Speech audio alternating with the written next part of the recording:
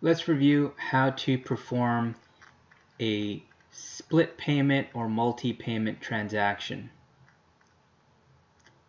I'm in Retail Pro Prism's point of sale module. Select New Transaction. Select the associate who will get credit for this transaction. Scan, key in, or look up the item.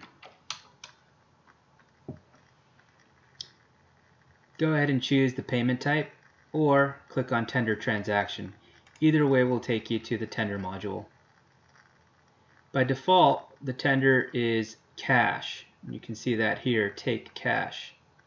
Let's say that the customer is giving us $75. We can type that in, or we can use our buttons. Choose take. You'll see here now that cash has been taken of $75. However, there's still a balance due. Click on tender type at the bottom. Select the tender type. Let's choose credit.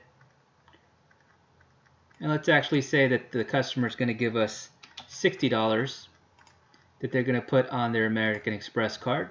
And let's take that. You'll see that payment has been added. However, there is still a balance remaining. Again, it's set to cash. Let's change the tender type back to credit again.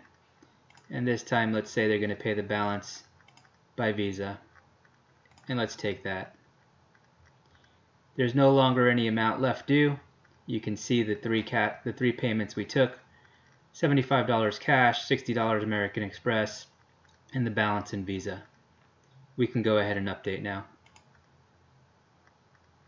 And we're done.